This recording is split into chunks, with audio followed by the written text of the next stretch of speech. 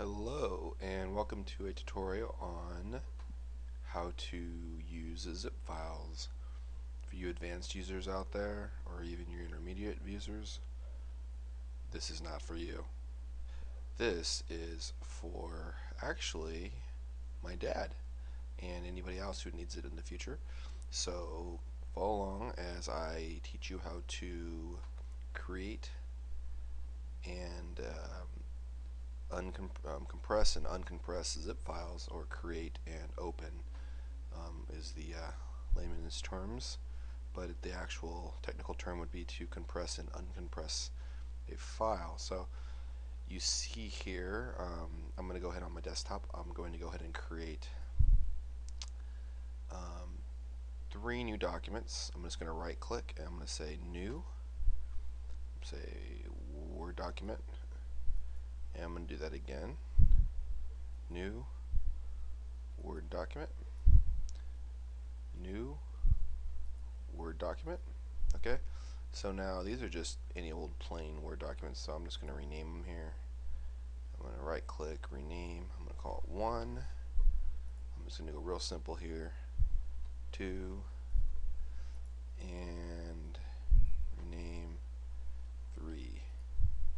Okay, it looks like there's already document number 2 over here in the side of the desk that you can't see, so I'm going to throw that away and I'm going to rename that again because it's bugging me. 2. Okay. Oh. Now where's 1? 1.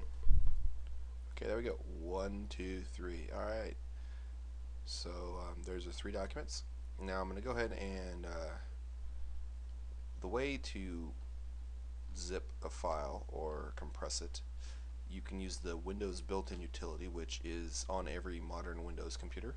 So all you have to do to get access to that is you just highlight the 3 documents, right click, send to, and then just you want to collect compressed zip folder. Okay, so it's automatically going to create a zip using the first file in the directory name. So as you can see, since 1 is the first file on the desktop, it's going to create 1.zip, and that's what it did. It created 1.zip, and it's actually over here on my other desktop now. So I'm going to put it back, but there it is, 1.zip. And if you wanted to open it, using Windows built-in application, you would actually just click it, double click it. The icon would look a little bit different, but basically that's the same process. I'll show you. You just double click it like that, click click, and you would get a screen very similar to this. And what you would have to do if you really wanted this, because I'm going to go ahead and I'm going to delete these off the desktop here so that I have room to put them. So now they're in this right now. These files right here are actually inside this. It's kind of like a folder, but it's actually what it is actually it's a zip file. So all the things in here are compressed, and as you can see, the size of the total zip file is only 3.74 kilobytes, whereas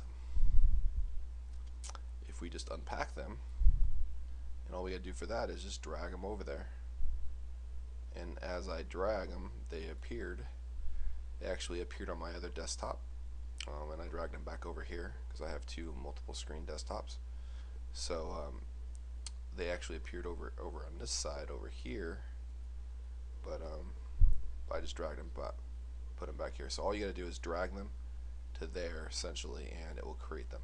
Okay, and then to go ahead and just to see that it worked, it actually, if you look at the file size of all of them together, it's actually 36 kilobytes. Okay, whereas if they're in a zip file, it's only 3.74. So you can see it compresses quite a bit. Text files compress quite a bit. Okay, so that's the way to do it with Windows built-in zip file. However, I personally like to use a different method. I'm gonna go ahead and delete this because we're gonna start over. I like to use a different method. I like to actually just I have this beautiful program called Winrar, and you could find it really easily by just doing a Google search for Winrar. But this is how you would use that. Once it's set up and in your system, it's really easy. You just right-click the files. You create a box to select the files, a selection box. Right-click, add to desktop. Rar. See?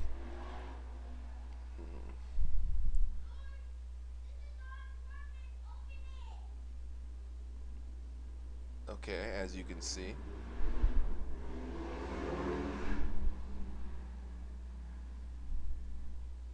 A little bit of noise outside. As you can see, it automatically creates the files. However, it does it a little bit different than Windows built-in utility, is in that it actually uses the folder name, whatever folder they're in. And since we are in the desktop folder within Windows, it names it folder.rar. Desktop.rar. Rar. I guess it's rar. Desktop.rar. It names it desktop.rar. Okay? And if you right-click this, you can see file size is very small still. Actually, I like to use the RAR file format because it compresses a little bit better and easier. And it's super easy to uncompress. So I'm going to undelete these just so we can get those out of the way real quick.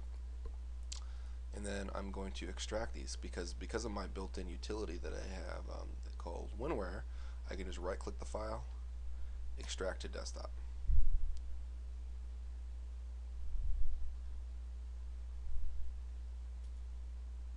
Right?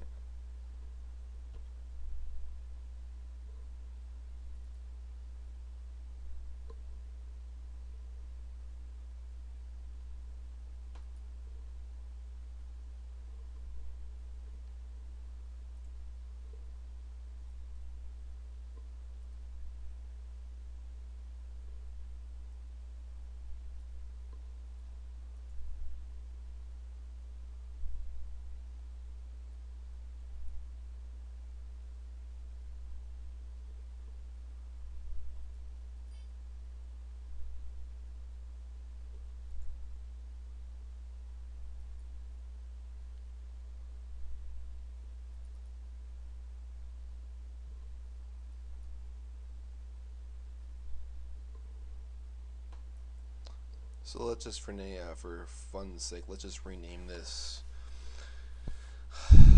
zipped files, zipfiles.rar.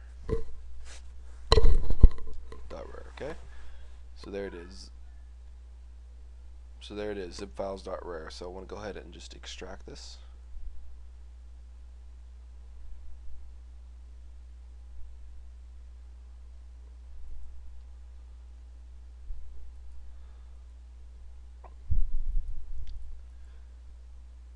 So say you want to move this to a folder. You want to create a new folder and you want to extract them into a folder.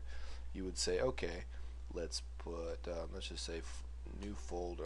We'll just leave it new. Okay. So it's just a new, that's the name of the folder. And if we drag and drop the file, the zipped file archive inside that folder, there it goes away. So now we have a new folder here, okay? Now, all we have to do is right-click. This is why you like to use the Winrar program. All you do is right-click, extract to zipped files.